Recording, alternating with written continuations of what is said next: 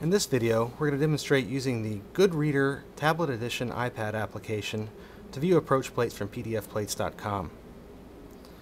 You can find the GoodReader application in the iTunes Store for 99 cents. When you open up the application, on the left-hand side, you'll see a list of documents that are currently stored on the device, and on the right you have some options for adding new documents or for managing the ones that you currently have. Let's take a look at the 1004 Northeast 3 PDFPlates file. When you first open it up, you're taken to the first page, which in our case is a list of the airports that are in the file along with their airport identifier.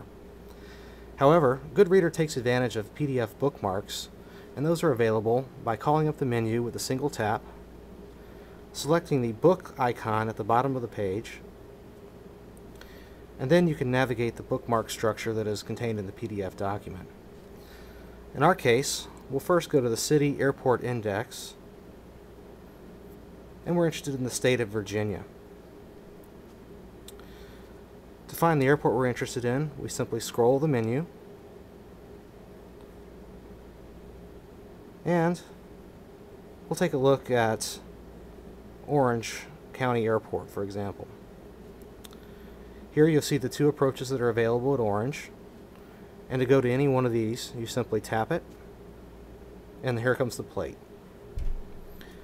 Once viewing the plate, you can zoom in, you can pan, scroll up or down,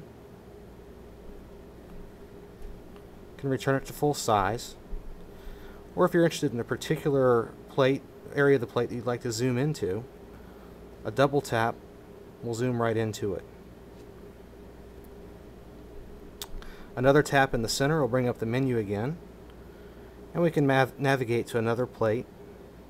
We'll go back to the previous menu, and we'll select another approach, and we can jump right to it. Please be sure to check out our other videos at pdfplates.com, which demonstrate how to add files to the iPad.